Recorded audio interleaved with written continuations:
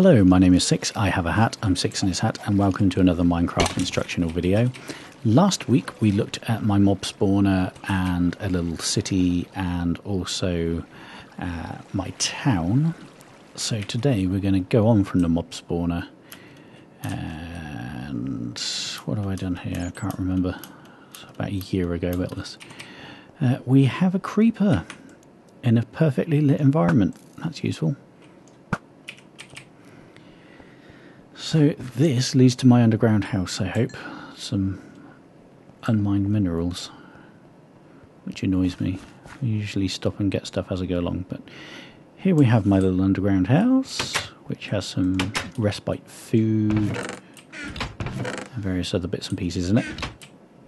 I built this here because this is kind of a naturally spawning underground sphere cavity, and I just thought it was kind of cool. See, this is all naturally spawning, apart from obviously the staircase. So that's the original staircase that goes up to the glass ceiling, so it lets some light in to kill the monsters. And this is the staircase that goes up past where we were in the last video. I love that you can run upstairs nowadays. Okay, so this is the railway track that we were looking at last time. And I'm going to jump up the tower, which is over there, in order to get up to the trains. Let's get that equipped whilst I'm here. So here we have the railway track that goes up to goes underground to the Blue Orchid train track. We also have this nice little park area with the town from the previous video. So I built this ladder up here because I kept going up the railway track itself and it seemed pointless. So here we go. Let's follow this one down. So where are we going? We're going to the ice spike biome and generally west. I've since making that sign put in another train station actually. Come on. Boom. There we go. So let's leave all this behind. And as you can see, I did a bit of detailing there when I got bored.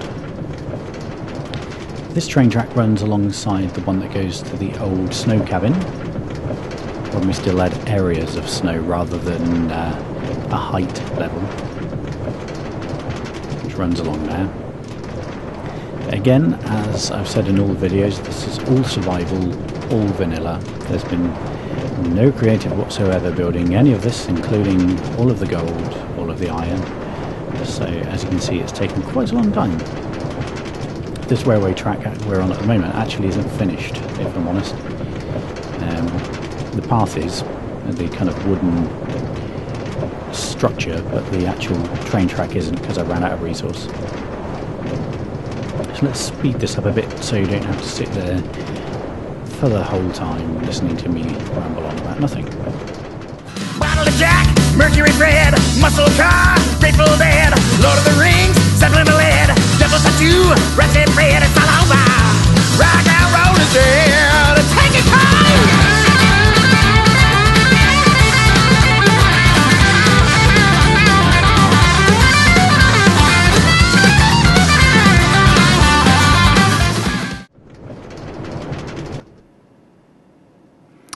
And there we have it. That's the end of the world as it is, end of the train track.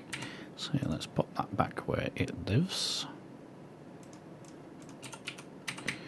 As you can see, I still had some gold left, but I used all my iron on a stupid video I made of how to make iron golems that I don't even think I made into a video because I lost the footage. So here we have kind of my next stop-off point. I built this basically to get some wood on the go and some more raw materials and some food, so I don't have to keep going right the way back. I'm actually cooking stuff. I haven't been here for absolutely ages. I've actually got some iron on the go as well, which is cool. Some gold. So that carries on to the ice spikes biome. As you can see, there's a fair amount of sand that I'll eventually transport back, and we have all the other bits and pieces that I've dug out of the ground. So let's go down here. This is, of course, a naturally spawning pyramid, which I've adapted just to get some food. So there's enough wheat to make a couple of loaves of bread and a tree of each type, I think. Or at least one tree of each type. Some potatoes and some carrots.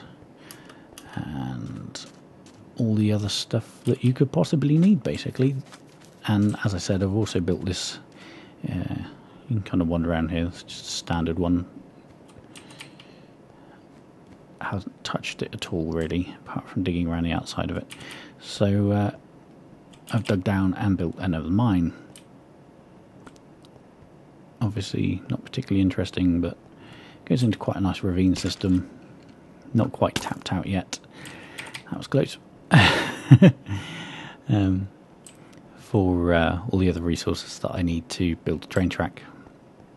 As you can see, quite a big mine on the go there.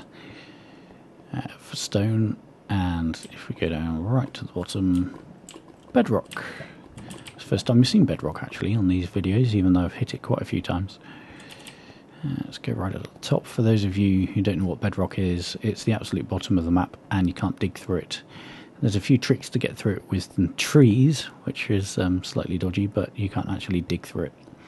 So again, after that little brief stop off, I'm going to speed the video up again because there is no railway track here, and this goes for... Oh, cat nearly fell off my lap. This goes for quite some distance. Oh, ow, don't bite me. Go.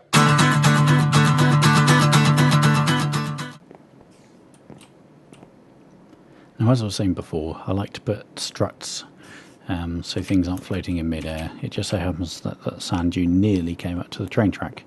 So I built a little bit of wood that sticks out. And here we ran out of stone, which is why I'm cooking it in the little elevated train station back in the way. And I think the rest of this is just a single line of wood because I was just trying desperately to find a nice spikes biome for quite some time. So I'll speed this footage up again until we get somewhere more interesting. Go. Rocky is dead, Rocky is dead, Rocky is dead. Okay, so here we go from overground briefly into underground and then overground again. I did actually divert the train track to go through there so I didn't have to keep building the supports. Bottle of Jack, Mercury Fred, muscle car. Each of these supports as well has a ladder. For when I was building them, I was planting trees, chopping them up to build the tracks obviously, and it's just an easier way of getting back up to the top. And this is the track I referred to, I think in the first video, as the mouse breaker. Started with blues, belly of lead. Then there was Elvis, making some bread. Beatles arrived, started to tread. Axl Rose, give me some head, it's all over. So again, to remind you why I was building this particular track, it was for the new biomes that were brought out in 1.7.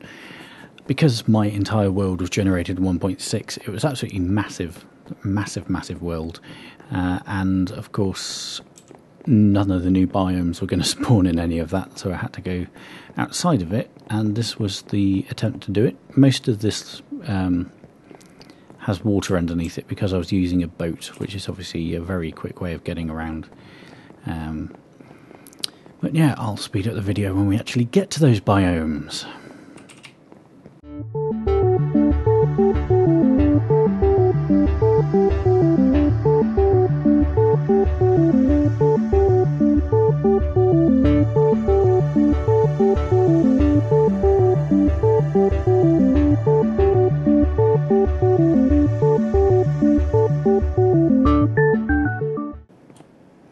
So, as you can see, as I was building the mouse breaker, I planted these little dudes over here just so I could get some wood. There's an awful lot of sea to cross, and I was fed up of walking right the way back to land. So every so often we have one of these with a load of trees in, and of course if we want them to grow quickly, because I've got a bone meal generator which we saw in the last video, we just do this and they grow.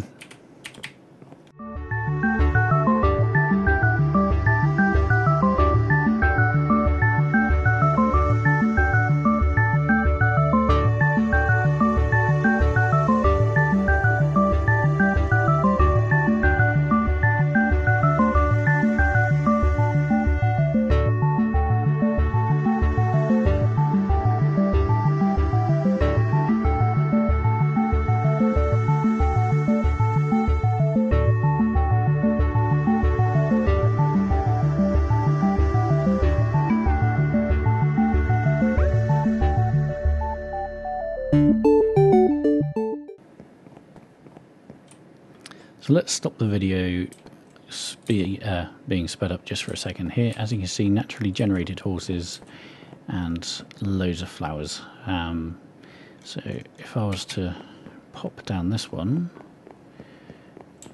this is one of the places that I got all of the flowers from.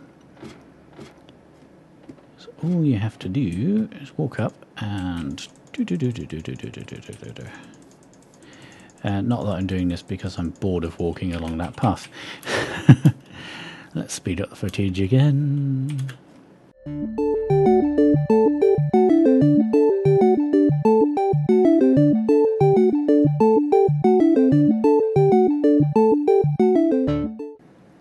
And finally, here we are. This is the second mushroom island I found. Where are we? Nearly 5,000 blocks away. Yeah, 4,700.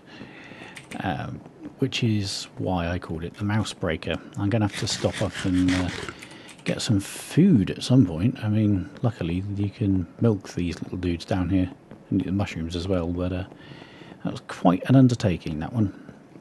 So let's go down. Yeah. And as you can see, I've kind of made it 3 wide here, and I will make it 3 wide all the way across when I'm building the actual train track. Oh, my cat's licking my hand. It's very cute. So here we have a place for trees. I don't think there's enough room for that one. It will be for these ones. And then a mine, as per usual. And if we go in here, we have a railway track which takes us to the ice spikes. Various bits and pieces that I've mined. Quite a lot of coal there actually. Some iron and various other bits. So let's get my old minecart out. See if I can whiz up here. Keep going, keep going. There we go.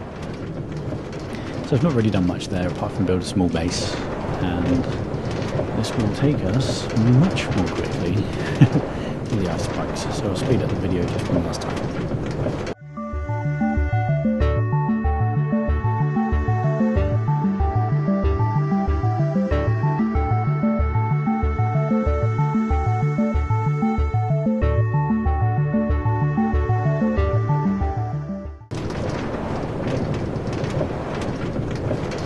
And there we have it. We're finally at the ice spikes biome, which when I actually got here I realised it's not all that interesting. It's just got spiky ice bits that you can't do anything with.